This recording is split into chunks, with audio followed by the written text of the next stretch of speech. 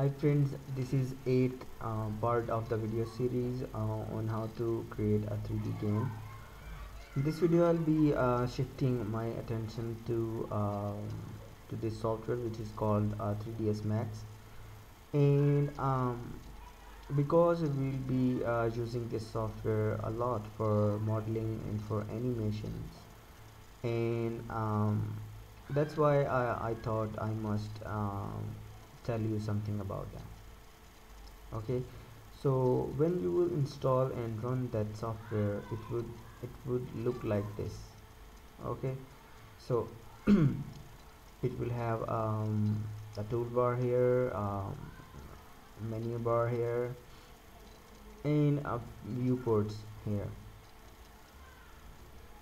These are called viewports. Okay, this is the front viewport, this is top viewport, this is left viewport, and this is perspective viewport.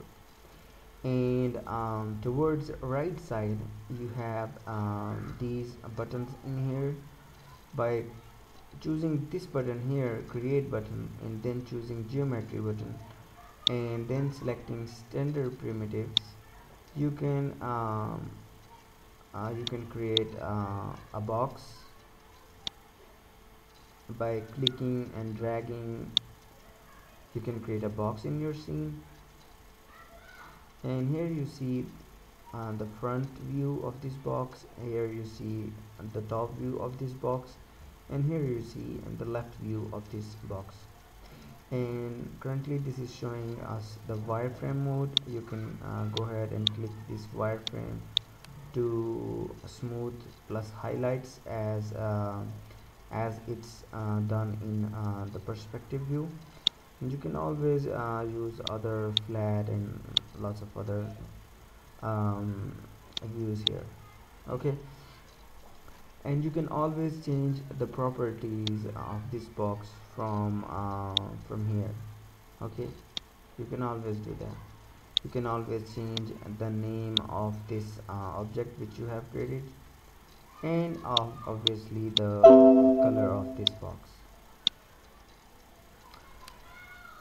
You can create lots of other things like cone, sphere, cylinder, tube, and lots of other things.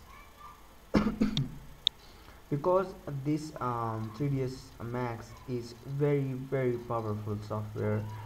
It has almost everything you need to model anything you want. Like you can model cars in it, fans in it, you can model buildings in it, and you can model a whole scene in this software.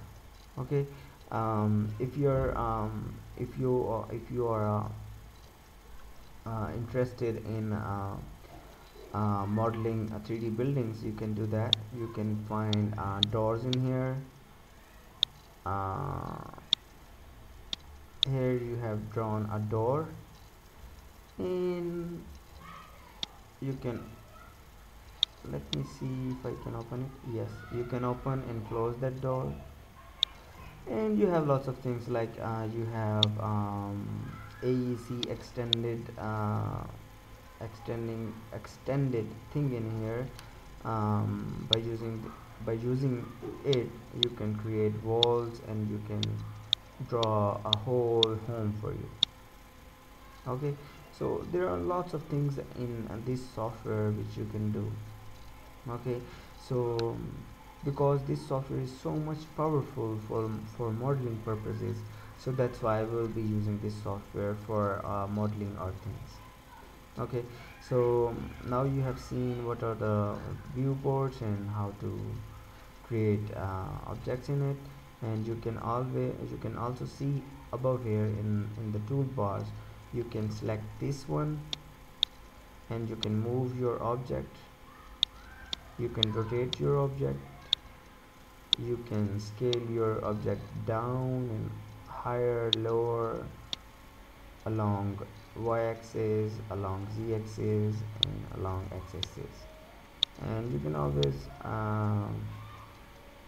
scale it like that as well. Okay, you can do lots of things in here. And let me tell you some things down here. This orbit is used to orbit around your whole scene which you have created. This zoom button here allows you to zoom in and zoom out, and this will zoom again. Okay, this button is also used for zooming purposes, and you can always click this button and pan around. So I hope you have learned something in this video about this software. We'll be modeling some of our game objects in it, and then we'll be bringing them to our Unity software, and then we'll be using them there. So see you in the next video, and we'll be start writing our first game from the next video. Maybe I'll talk something more about Unity, and then we'll start making our game. Thank you for watching.